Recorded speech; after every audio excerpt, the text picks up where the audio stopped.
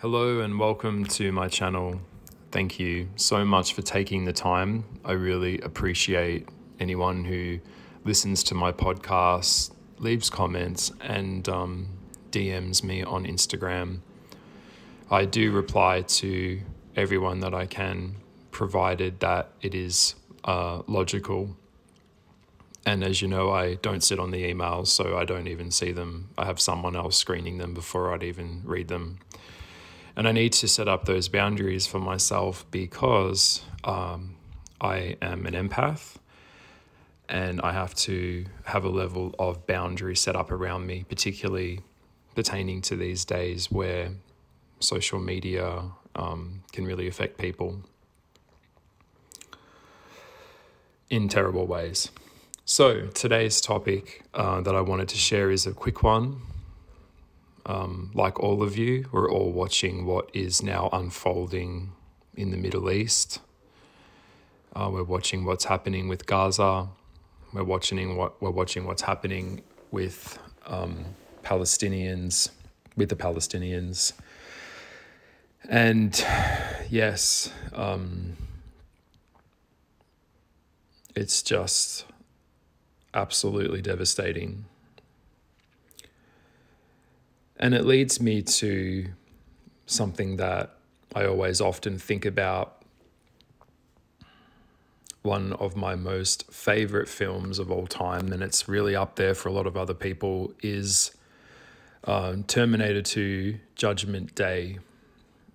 If you know that film, Arnold Schwarzenegger, Edward Furlong, and of course Linda Hamilton as Sarah Connor. That film was just such a breakout film. I think it was done back in 91 or 92 or thereabouts. And the T-1000, and it's really, really good. But there's a scene there's multiple scenes in that movie in particular that have always really kind of stayed with me throughout my life. And one of them being humans not being able to coexist together and the cycle of violence. And there is a scene in that film where they're on the road, they've pulled up and they've gone to go get some fuel and some food at a gas station somewhere out in the desert. And John sees two young boys playing with toy guns. And bang, bang, I got you. No, I got you first. No, bang, bang, I got you. And it was kind of like a perfect depiction of looking at human behavior from a bird's eye view. And then John looking at this and then questioning it and talking to Arnold Schwarzenegger's character, the Terminator, who was also an android or a robot that was made to also destroy life as well, Skynet. And John asks and questions, why do people do this? Why do humans do this to each other? And coming from a robot or from a Terminator, his response was, because it's in your nature. And that has always profoundly stayed with me. Why do we do what we do to each other? Because it's in our nature to destroy each other, to destroy ourselves, to destroy the environment, to one-up each other. And the only way to end the cycle of violence is through love and forgiveness. And taking each other as a part of ourselves, is that I'm a fragment of you and you're a fragment of me. Although we hold different beliefs, can we coexist together in a place of harmony? And this is so complex because there's just so many moving parts to it. And the cycle of hate is taught. The cycle of prejudice is a learnt behavior. The cycle of racism, systemic racism, is a learnt thing. And in the end, we know that it benefits no one. There was a very famous play that was done way, way, way back in the Roman days. And it was done under, I think I'm going to butcher this, but I think it's a proscenium arch. I think that's what it was called. I remember studying this at school, where people would come into like a town square and they would watch a play. And the play was about retribution, and how a massive part of the history of humans is the cycle of retribution. One village gets destroyed by another village, and then that village has to seek retribution against the people that did that to their village. So they go, they have resentment, the resentment builds, the tension builds, and then finally there's another attack. And then those children grow up because they had their town destroyed, their family, their loved members were killed, raped, pillaged, burned alive. Their home was rubble. So then they seek retribution for their family against what the others did to their family, and so on and so forth. And that is a huge part of human history. And it's events like this which shape and set in motion chain reactions in the collective, in the world. And it's very scary, it's very dangerous, but it is in our nature. The cycle of violence spins around, and a new crop of children grow up seeking that. And then we have countries and companies that benefit from it. If you don't know, war or any type of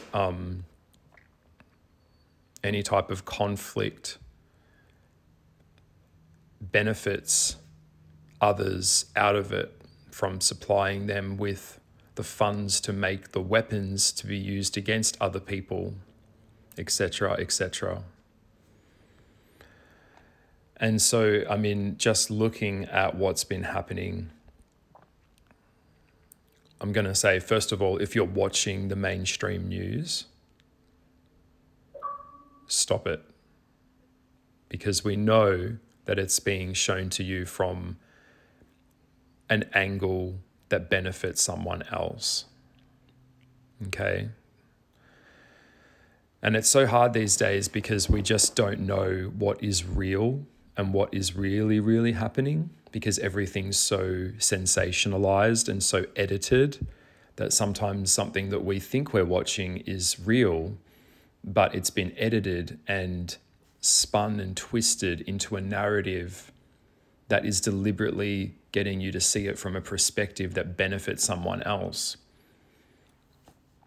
We saw that a lot during the pandemic.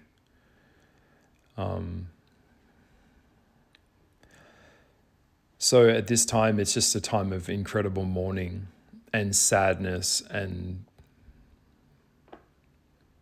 perspective, and also perspective of what is to come as well.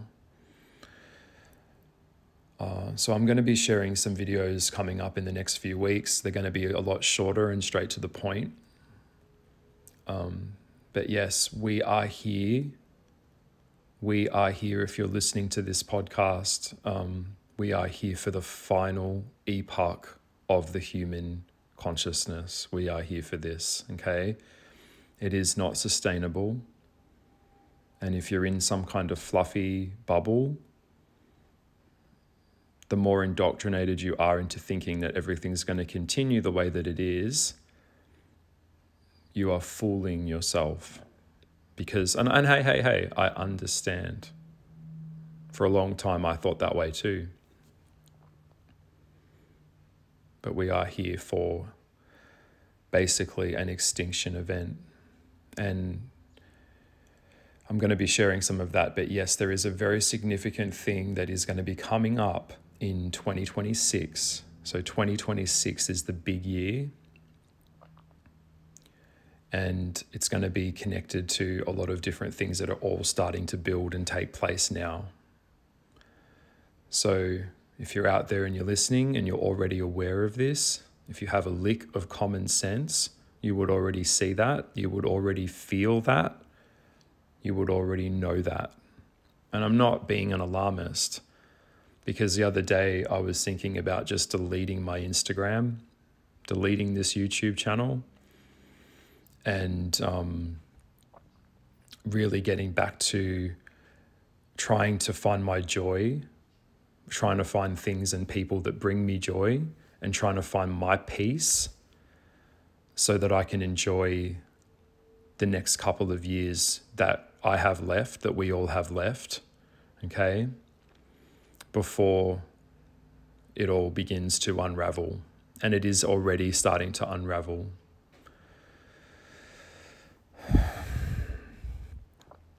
So I'm going to leave it here for today. Why do humans do what we do? Because humans are flawed, and we've never been more fragmented than we are now. Everyone feels slightly under attack. Everyone feels slightly unsafe. Everyone feels confused. We're starting to see the corrosion of natural law completely breaking down, particularly in the US. We're starting to see kind of just no consensus on reality anymore. This is all happening for a very, very specific reason. And the narratives and the forces at play that are driving those narratives are wanting the atrophication and the rot of the human mind to separate us and break us down for what is to come. So if you're out there and you're listening, thank you for checking out my channel. Thank you for listening to me. It really means a lot to me. I know that in the end, this won't really mean anything, but when I get to the other side, I want to know that I did everything that I could and I lived a life of integrity and truth. That I at least made videos like this or podcasts like this where people could listen, and I tried. And that's all I can do at the end of the day. And that's all anyone can do. So I'm going to leave it here. Lots of love to you, and I'm sending lots of love to Israel. I'm sending lots of love to Palestine. I'm not taking a side. Humans are what they are. They do what they do. And ultimately, this is the direction that it's going, whether we want to become a god in making AI and making consciousness in the image of ourselves, or whether it just goes on and on and on. But everything is on a circle, on a loop, and it spins around and around and around, and it has since the beginning of humans. There is also a war at play between the spiritual warfare that's happening behind this as well. So there's a lot of moving parts, but I will do videos talking about that in the future. So I'm just sending love and light and peace out there. And I know it's like a piss in the ocean, but at least I'm making these videos. So I hope that you're okay today, wherever you are. And just spare a thought for the people that are displaced, missing, raped, tortured, captured, and get some fucking perspective. Also, I would say, when you're listening or watching something, whether it's on your phone or on the news, on your TV or whatever, on your desktop, whatever, if it doesn't feel right, listen to that, because it probably isn't right. All right? Lots of love. I'm signing off now. Peace. Bye. Bye.